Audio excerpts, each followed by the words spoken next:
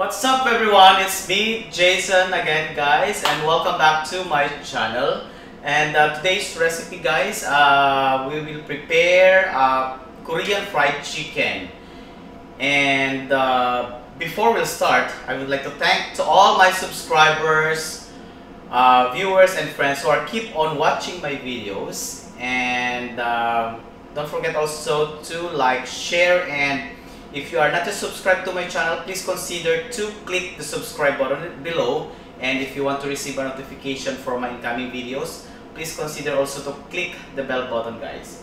So, mag-prepare na tayo ng, let's start the cooking show, yung Korean fried chicken. I don't know, let's just put a comment guys. They call it as Dakgangjeong sa Korea. I think that is the term, Dakgangjeong.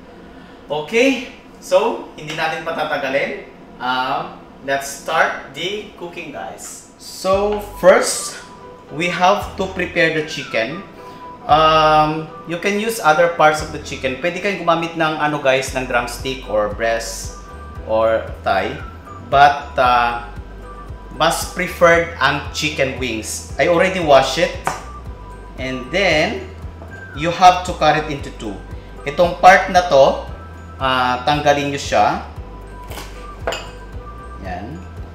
And then, you have to cut it here. So, yan. Tanggalin nyo siya.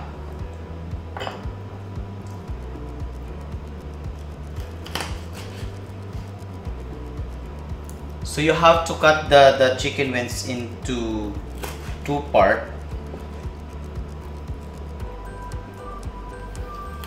By the way guys, I'm accepting orders. Okay.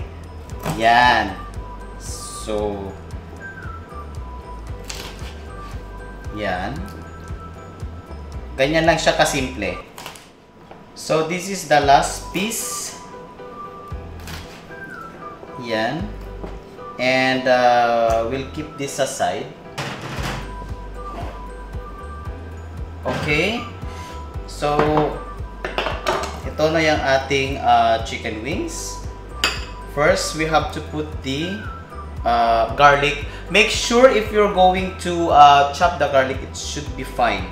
Dapat pino siya, guys. Yan, para masarap siya. And magtira tayo ng konti ng garlic para sa ating sauce mamaya. And you just have to mix it with the chicken. Mix nyo lang siya sa chicken. And then, you can add pepper.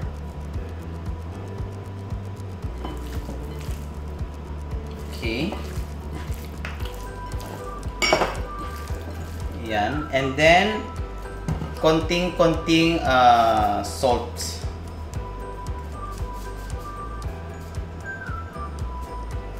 Yan.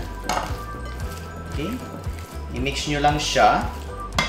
Habang hinihintay natin yung ating mantika kasi we're going to deep fry the chicken.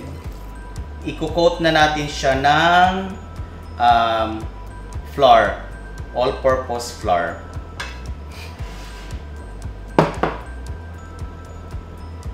By the way guys, pag i-fry na natin yung chicken, i-double fry natin siya para mas lalo siya maging crispy. Ayan. Coat natin siya ng harina. Or you can use this cornstarch. So, ganyan lang siya. I-coat nyo siya ng maigi. Okay? Ayan. Babalikan natin siya guys. So ito guys, we already coated the chicken with the flour. You can use also cornstarch. Since wala akong cornstarch, so ginamit ko ang flour dito. Ayan, natin siya. And then, i-deep fry natin siya ngayon. Magdo-double fry tayo. Make sure kapag nag-fry kayo ng chicken is dapat mainit na mainit yung mantika. So, ayan. Yan, mapapansin nyo kapag mainit yung mantika, madali siyang maluto.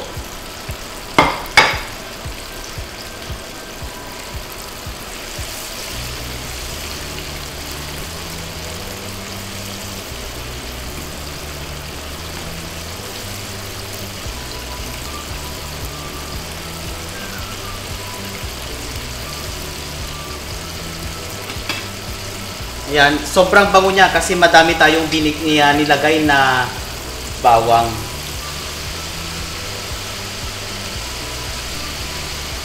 And as you can see, nilagyan ko siya ng tissue para i-absorb niya yung excess oil. And by the way guys,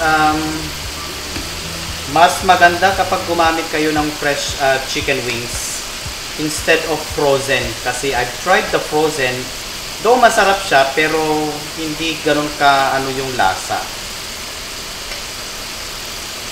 So yan, ng tama. And then we will do the second fry. So ayan, luto na yung ating chicken wings. Yan, hanguin natin. And then we'll start preparing now the sauce. But before, you will set aside yung pinagprituhan natin. Ilulutuin muna natin yung peanut. Yung peanut guys, gagamitin natin mamaya yan sa sauce. Okay? So, we'll set this aside. So, this is the peanut guys. Ang bilhin nyo yung raw. And then, ilulutuin nyo lang siya. Ganyan lang. And mag-change siya ng kulay. Careful lang. Wala akong malaking tawag dito. Sando. Oh my God. Mapasok pa ako nito. Okay. Ayan. Magpapalit siya ng kulay guys. Ganyan siya. So ayan guys. Mainit na yung ating mantika. Mag-prepare na tayo ng sauce. First, you have to put the garlic. And then, yung onion. Actually guys, merong isang ingredients dito which is I didn't include it. Pwede kayong gumamit ng dry chili, pero hindi ko siya nilagyan kasi maano ako sa maanghang. So, ayan.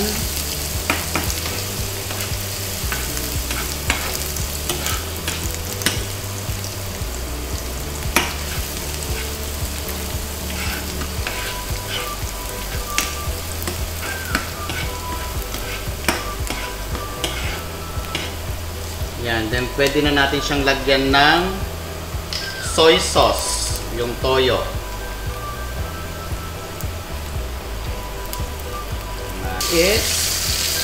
Lagyan natin siya ng vinegar. Sobrang bango niya guys. Yan, yan siyang vinegar.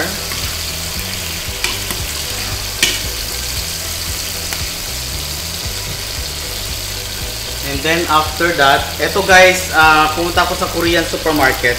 I bought this. Yan, bumili ako ng rice oil or rice syrup. Bigyan natin siya ng konti.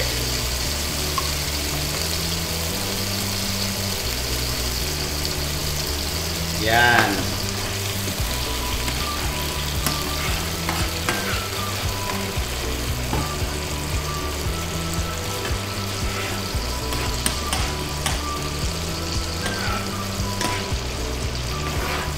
And then, lagyan natin din siya ng konting mustard sauce.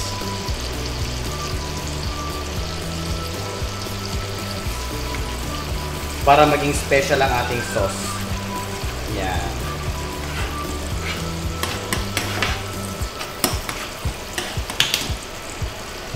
And now we can put our peanut.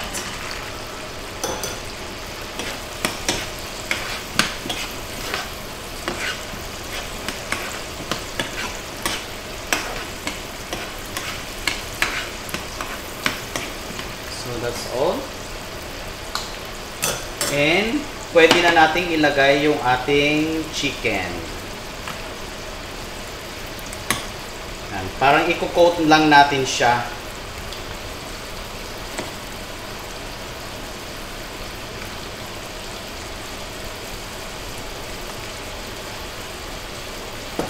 And nilalagyan ko rin siya ng brown sugar guys para makintab.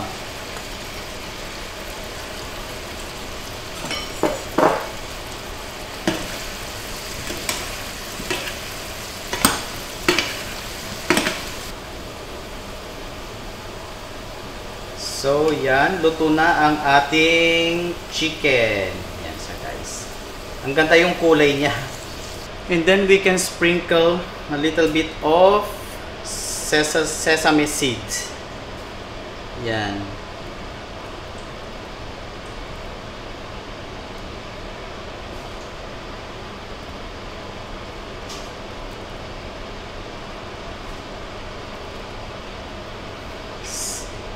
Yan na siya guys, oh. So that's all for today. Hope you enjoy watching our video, Korean fried chicken. And don't forget also to like, share, and subscribe for those who are not yet subscribed to my channel. And if you want to receive notification for my incoming videos, please consider to click the bell button guys.